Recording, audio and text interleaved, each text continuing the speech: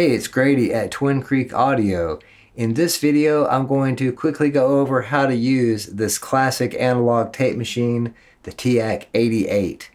The Teac 88 is an analog machine that records 8 separate tracks on 1/2-inch tape. It uses 10.5-inch reels, and you can record onto all 8 tracks simultaneously or any combination of tracks that you want. In order to use the Teac 88, you need to have tape on the machine. So the Teac 88 uses 10.5-inch reels. It has these nab adapters on both sides. This is the take-up side and this is the supply side. So first of all, we need an empty reel on our take-up side. That's if we're using new tape. If we're using tape that's already been recorded on, sometimes it will be stored tails out. In layman's terms, that's where the tape is all fast forwarded onto the take-up side and then stored that way.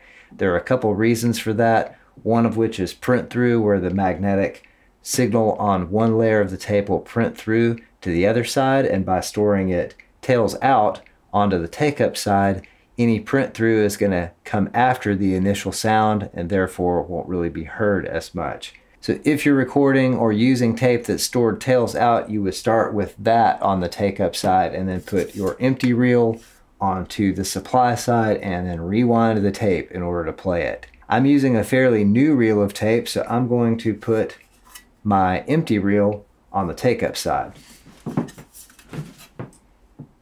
These two little tabs on this reel need to line up so that you can fit the reel over those. And once it's on there, you twist this reel to lock it in place, like that. And we have a nice reel of ATR master tape. Load that onto the supply side. I'm going to go ahead and lift this little head cover here so we can see how the tape is being threaded.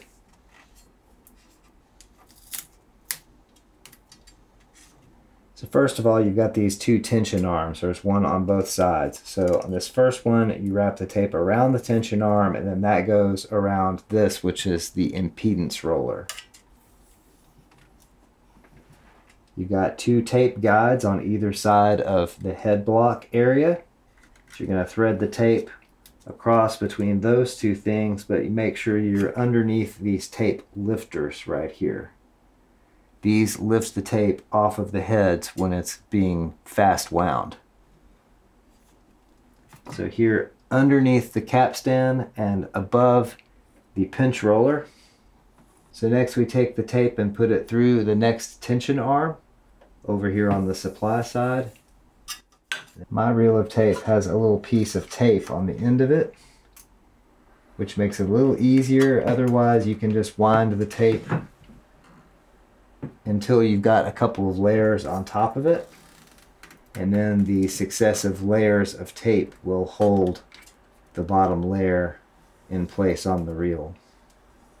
Now just check and make sure the tape is going through all the proper guides and that the tape is on top of these two lifters.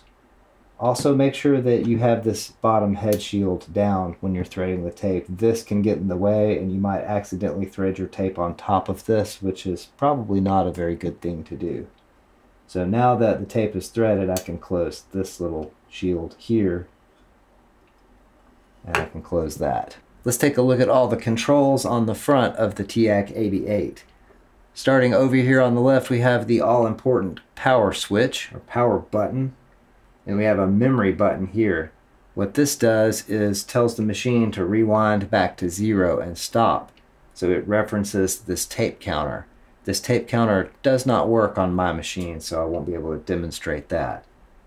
This next row of buttons are the function select buttons. These are actually like track arming. So you're going to arm the different tracks on the machine for recording by pressing any of these 8 buttons. Let's lift that head shield so we don't have a shadow here so we can look at this output select. Okay, the output select buttons, in input mode, the 88 will play whatever is coming into its inputs on the back straight through to the output. This is so you can set levels or you can do a rehearsal take playing through the tape machine.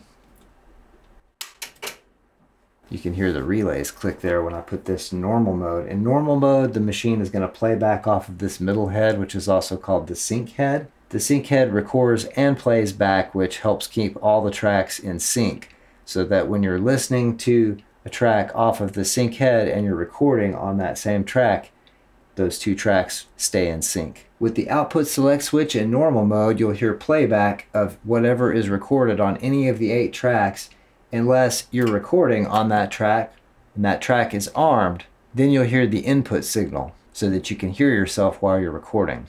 With the output select and monitor mode, you're now playing back off of the repro head over here. This is used for things like calibration, and some people consider it a higher quality head that's meant for the final playback of all 8 tracks at a time for the final mix. Then of course you have all your basic transport functions. This arrow here pointing to the right is actually play. These two are of course rewind and fast forward. Then you have a big stop button down here and record and pause. I have no idea why we have a stop and a pause button on this machine, and I'm not sure what the difference is, but if anyone knows, feel free to leave a comment below. There's also a cue lever switch kind of thing right here, and that actually lowers these tape lifters when you're rewinding or fast forwarding, so you can do what's called scrub the tape. You can actually hear what's on the tape during a fast wind mode, although it'll be really fast or possibly backwards. The cue lever on my 88 doesn't work, so we're not going to talk about that anymore. Now when I put the machine in play, you'll see this pinch roller snap against the capstan, and everything should start playing. If you want to hear what's on the tape, check out my last video. Okay, let's see what the difference between stop and pause is. I'm going to pause this. Okay, how's that any different than stop? Okay, let's play it again. And then this time we're going to stop, see if it seems any different at all.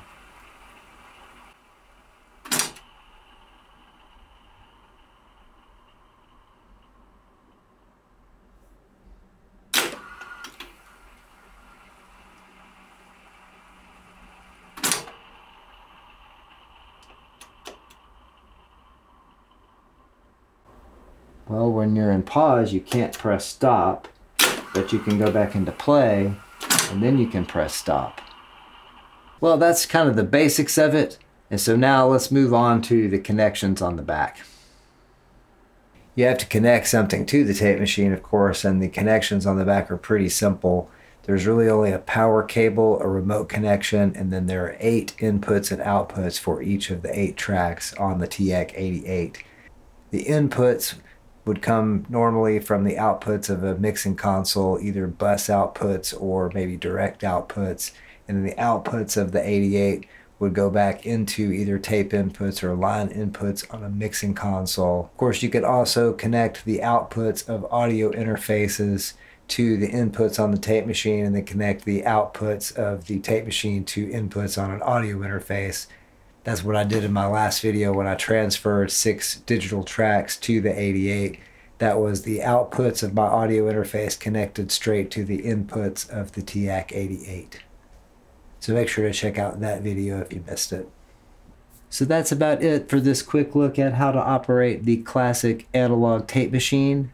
I hope you found this video interesting and somewhat informative or educational. If you like this video, make sure to like this video, subscribe to the Twin Creek Audio channel, and I hope everyone out there has an excellent and wonderful day, night, evening, weekend, weekday, hour, minute, second, nanosecond, whatever it is you're having, have a good one. Thanks so much for watching.